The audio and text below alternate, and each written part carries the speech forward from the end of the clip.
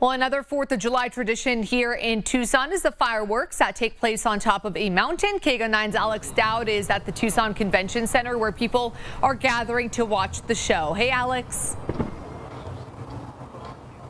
Hi, Heidi, and happy Independence Day, everyone. We're now T-minus 3 hours until the first fireworks are supposed to launch off of a mountain right there behind me.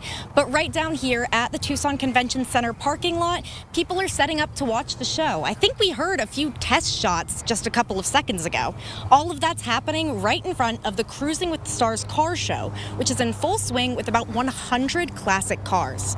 I spoke to one man who brought his car here for the first time, and he said he was already going to come watch the fireworks since he's been watching the show at A Mountain with his kids every single year since it began.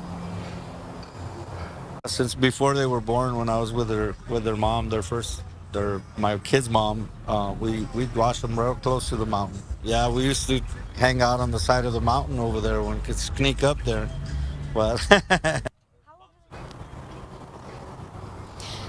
Tonight, he says he set up a tent with 2 of his grandchildren to watch the show, and that's scheduled to begin at 9 p.m. with a celebration and food trucks starting at 7 p.m. As the parking lot here at TCC starts to fill up, the city of Tucson is offering free viewing from the city garage off of West Congress. Now, whether you plan on watching here at the A Mountain or from a different location downtown, keep in mind that the I-10 and Congress exits, both eastbound and westbound, will be blocked off from 9 p.m. to 11 p.m., as well as the exits at 22nd Street and Star Pass. Reporting from the Tucson Convention Center, I'm Alex Dowd for KGUN 9.